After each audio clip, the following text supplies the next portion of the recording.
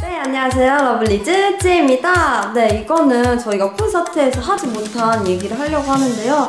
제가 콘서트 때 첫날은 울고, 둘째 날은 울고, 셋째 날은 부모님 때문에 울어가지고 하고 싶은 말을 제대로 하지 못한 것 같아가지고 이렇게 짧지만 30초간에 저희 러블리너스 분들에게 얘기를 하려고 하는데요. 벌써 10초, 15초가 지나가는데 일단 너무너무 감사드립니다. 콘서트에 와주셔서 너무너무 감사드리고요. 콘서트 때 못 와서 너무 아쉬워하시는 많은 러블리너스 분들이 계시는데요.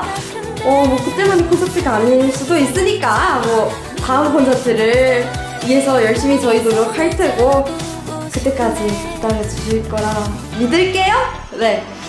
그리고 러블리너스 여러분이 있어서 저희가 있는 거고, 당연히 그만큼 저희는 러블리너스 분들을 위해 열심히 달릴 거고, 그러기 위해 저희가 지금 뮤직비디오도 찍고 있어요. 지금 제가 환복을 해가지고 잠시만요. 짜잔 짜잔. 네, 그렇습니다.